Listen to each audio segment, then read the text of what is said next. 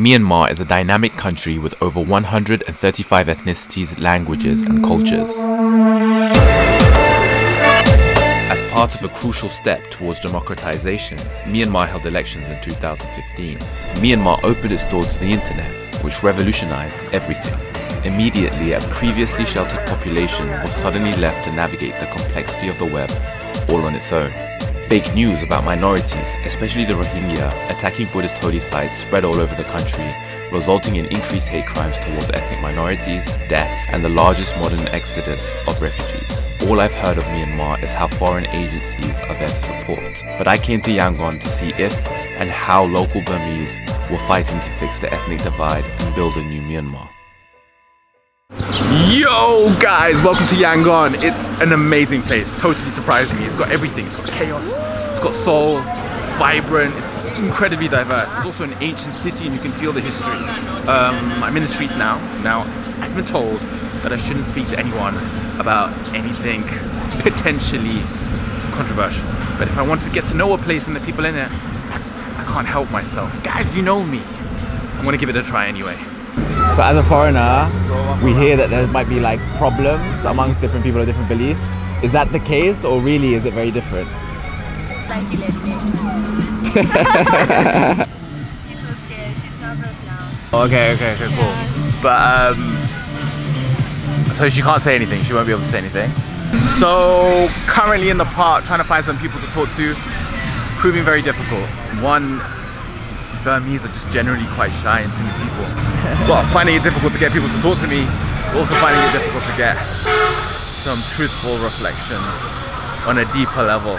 But not everything is bad news, because I managed to get in touch with an amazing, prominent and well-known activist who's been championing the cause of ethnic minorities here in Myanmar. She's won international awards, she's been featured in many articles, and for some reason she agreed to sit down and chat to me. So I'm super excited because it means I'll be able to get some expert knowledge on what it's like for ethnic minorities here in Myanmar. Get it.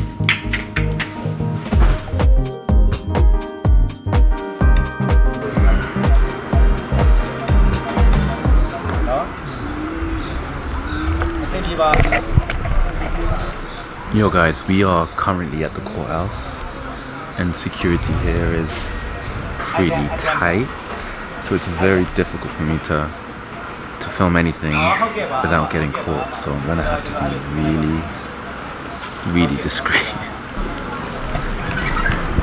So we are here because we will face the trial in the court this afternoon. We organized a protest, peaceful and lawful protest. But still we got charged. It was so ridiculous. We don't want to be violent as well. It's a peaceful protest, but in the end, the police came in and tried to arrest us. So people are quite scared and they were like running around and they tried to beat the people as well with their batons. For 24 hours they were detained in the prisons. It was too much. Are you like worried about it? Are you like scared or concerned or something? Law is not justice, we need to make it justice. So we have to protest against this. That's the way, because laws are made by the people. But aren't you like worried that one day they just might put you in jail? That's the way we have to go. There's no other options. You can come in. You can come in. You can come and check and observe. You can even sit down in the court. Okay. But you're not allowed to use phone or mobile or camera. Yeah. Alright. I'm not going to understand anything, but it'd be interesting to witness what you have to go through every single week. But fine, absolutely, I'm down. So I'd love to. I wasn't allowed to film inside the courtroom, so I caught up with Finza afterwards. So being an activist in Myanmar is not easy, and so I'm fighting for the rights of the minority people and the oppressed, making sure the military dictatorship is out of our political boundary, and it's not happening yet. I was raised in the military compound. Actually, my family, they were, my father himself as an army officer, and I used to be extremist. I can say that. Like for example, I was totally against Rohingya because that's the only thing that I know. So I can understand the other side, why they are thinking that way. We just follow, because we have that information. That information is the only thing that we eat. I never met Rohingya outside, so I don't care. They're nothing related with me. Even if I condemn them, I wouldn't lose any of my rights. So that's the mindset that we used to have. So who was giving you this information? Where were you getting it from? On social media. Oh, so social media was spreading false information. Yes. What kind of things were being spread? Like the information about Rohingya people, for example, and also other different information about Muslim people. Because usually we think if people are more connected, then it leads to a more liberal and progressive society. But in this case, it actually divided people more. They just circulated things that they want to know. It created another cloud among themselves. That's also a nature of social media. You know, people, social media will connect you with the similar people, similar idea. Somebody shares something, that's why Buddhism is the best. And then you share it and you believe in that because you're Buddhist. At the same time, you raise yourself, at the same time, you condemn the other minorities. How do you solve that problem in the sense that people are circulating invalid information, possibly fake news? 15 million in Myanmar, almost half of them have that devices, smartphones. We just have the devices in hand, but we don't know how to use them. Like digital literacy. Digital literacy, digital education, nobody provided that. So I think we can strengthen that. We can create that culture, social media culture, and we can make a social media, social impact based on that. Yo guys, so I'm at the Central Mosque and I wanted to come here because as a Muslim, I guess I'm able to relate to this ethnic minority more than others. As a Muslim, I know what it's like growing up in the West to be subject to lots of misrepresentation or people not quite understanding who we are in essence. And that's also similarly the case here. A lot of the hatred towards ethnic minorities is bred out of ignorance. I've had nothing but hospitality, nothing but smiles and people coming up to me and asking me where I'm from. What's your name? Nadir. Nadir. Nadir. My name is Yusuf. Yusuf, nice to meet you. Muslim name? Mr. Nadir. You can take the picture. Thank you. This is our Muazzin. Imam. Is it difficult for Muslims to be Muslim here? Yeah. We cannot make nothing. Because I see so many cultures, so many religions. There's a church over here, pagodas over here, and all of them living next to each other. Before they born, before they build up, but now. We used to have that tolerant community actually. That's really interesting. Historically. Yeah, historically we are like pluralist society before. Good morning, folks. It's the stroke of sunrise. We are here at Shwedagon, which is the holiest site in Yangon, and it's beautiful. But there's something about spiritual places that I feel extremely familiar in, even though I'm not Buddhist. It doesn't feel so alien to me. I mean, I grew up going to like religious places, especially mosques, and there was always a sense of like familiarity in it. Just got a person who wants to take a picture with me. Let's go. Thank you. I appreciate a 6'3" guy here. It's quite a rare thing. Just kind of makes me think how in these spaces religion is such a peaceful, beautiful thing, but how easily it can be manipulated or exploited to cause such divide and violence between people. Imagine we took this peacefulness and this serenity and transferred it into how we interact with people who are different to us. Ultimately, that is the essence of religion, translating that into our real lived life experiences. And I think that applies to every religion. I personally love it when people come to my places of spirituality or worship and pay respects. So every time I go somewhere new, I like to do the same.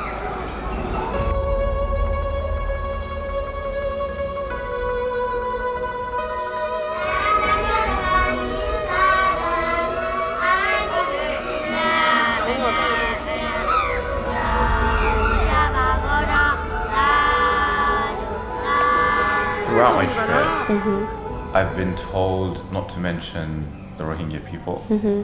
Why is that? Because you are a foreigner, you have your rights in your embassy will protect you if something happened to you. I hope so. Right, I think so. I never realized that Burmese don't actually accept the word Rohingya. Actually, like that's the whole controversy behind. I feel like that we need to train people consistently using the word. That's how I feel. Because I believe in human rights. Everybody have a right to name themselves how they want to be called. So I believe in exposing, challenging, questioning. So I think that's the thing that I can do the best for the people in the, you know, oppressed areas. So your mindset was shifted when you had conversations with friends from Yes, stories matter. Their story changed my life. They shaped my values. Stories do matter. And throughout my whole trip, it had been so difficult to get people to open up to me about theirs. But it wasn't until my last 5 hours in Myanmar when I met a Rohingyan man and his Burmese neighbor. How long have you known each other?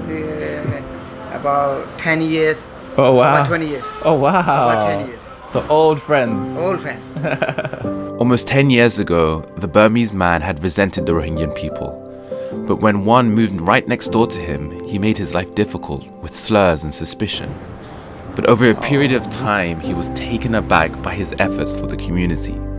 The Rohingyan man had tirelessly started a project to mentor kids of all ethnicities together. Rumus, very nice to meet you. Yes, nice to meet you. And what's your name? My name is Joy. Joro, nice to meet you. And your name? My name is Tumela. Oh, such good English. Yeah. The English is so good. My name is Tumela. Tomenda. Tomita. Tomenda, nice to meet you, nice to meet you. And your name? The Burmese man was so touched by his tireless efforts, he eventually donated his whole property to him and his work. Now the two are best friends and their work continues together.